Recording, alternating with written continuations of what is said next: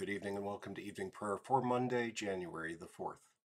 In the name of the Father, and of the Son, and of the Holy Spirit. Amen. Let my prayer rise before you as incense. The lifting up of my hands is the evening sacrifice. Joyous light of glory of the immortal Father, heavenly, holy, blessed Jesus Christ, we have come to the setting of the sun, and we look to the evening light. We sing to God the Father, Son, and Holy Spirit. You are worthy of being praised with pure voices forever. O Son of God, O Giver of life, the universe proclaims your glory. The Lord Almighty grant us a quiet night and peace at the last. Amen. It is good to give thanks to the Lord, to sing praise to your name, O Most High, to herald your love in the morning, your truth at the close of the day.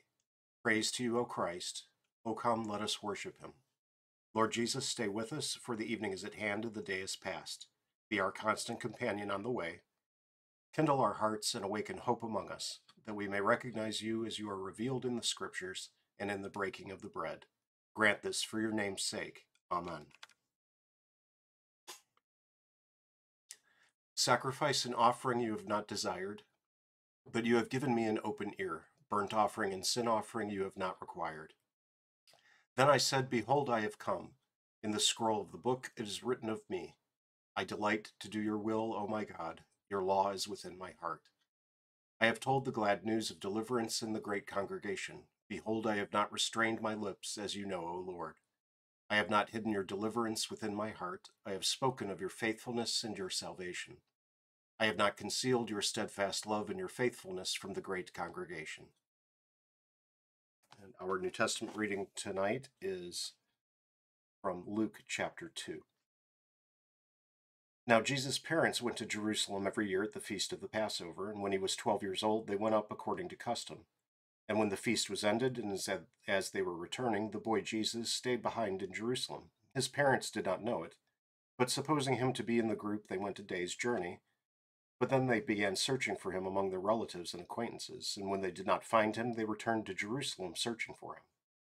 After 3 days, they found him in the temple, sitting among the teachers, listening to them and asking them questions.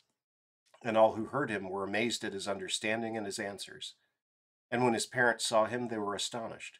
And his mother said to him, Son, why have you treated us so? Behold, your father and I have been searching for you in great distress. And he said to them, Why were you looking for me? Did you not know that I must be in my father's house? And they did not understand the saying that he spoke to them.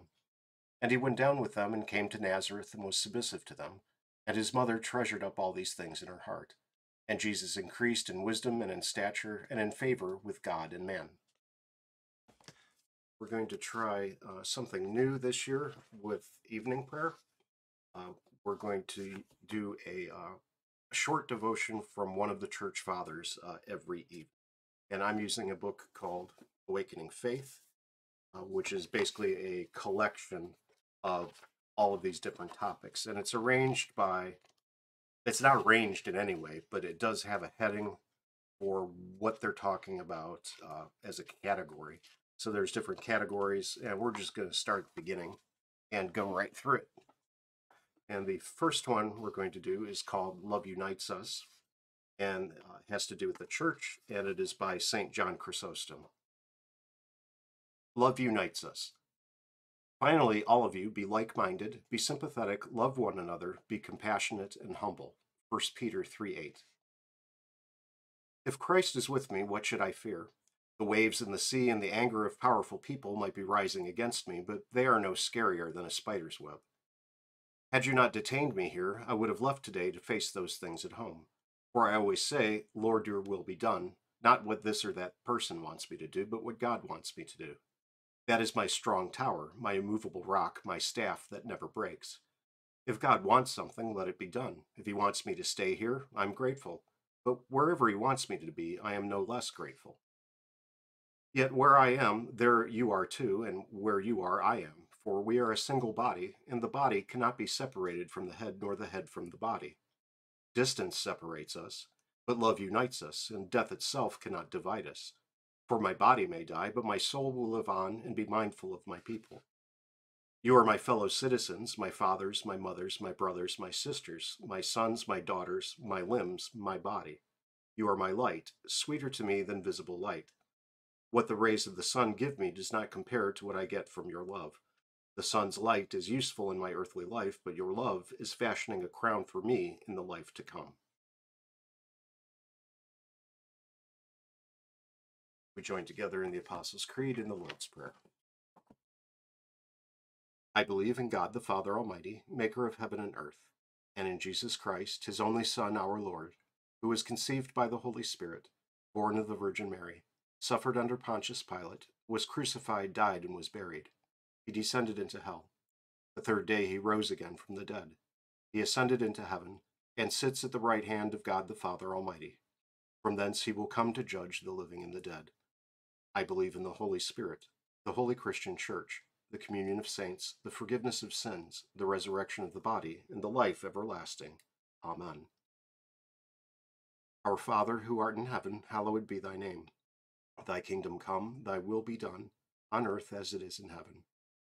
Give us this day our daily bread, and forgive us our trespasses, as we forgive those who trespass against us. And lead us not into temptation, but deliver us from evil. For thine is the kingdom, and the power, and the glory, forever and ever. Amen. As always on Mondays, our Monday prayer focuses on the church.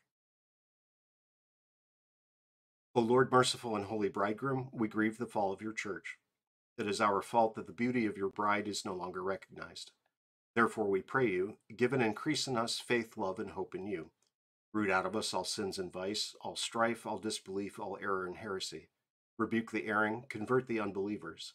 Bring the rebellious again to the unity of the Christian church, and show them the light of your truth. Protect our shepherd from all danger of body and soul. Bless all pastors and those who administer in the church and the building of your congregation. Grant them success in all things. Equip your whole church with the power and proof of the holy faith. Stand by your witnesses among the nations and further the course of your gospel in all the world. Fill all government with the fear of you, and let their ruling serve to foster and preserve peace. Have mercy on our people and our country. Let the youth be brought up in discipline and in a right knowledge of you, so that they may recognize your law and the way of your salvation. Give constancy and loyalty to all pious teachers. Comfort all the troubled and sorrowful. Impart health of body and soul to the sick.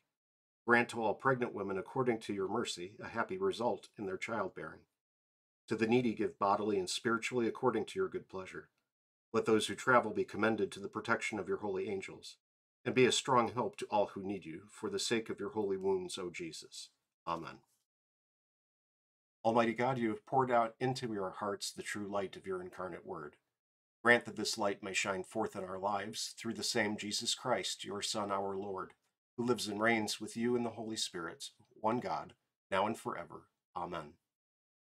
I thank you, my heavenly Father, through Jesus Christ, your dear Son, that you have graciously kept me this day, and I pray that you would forgive me all my sins where I have done wrong, and graciously keep me this night. For into your hands I commend myself, my body and soul in all things.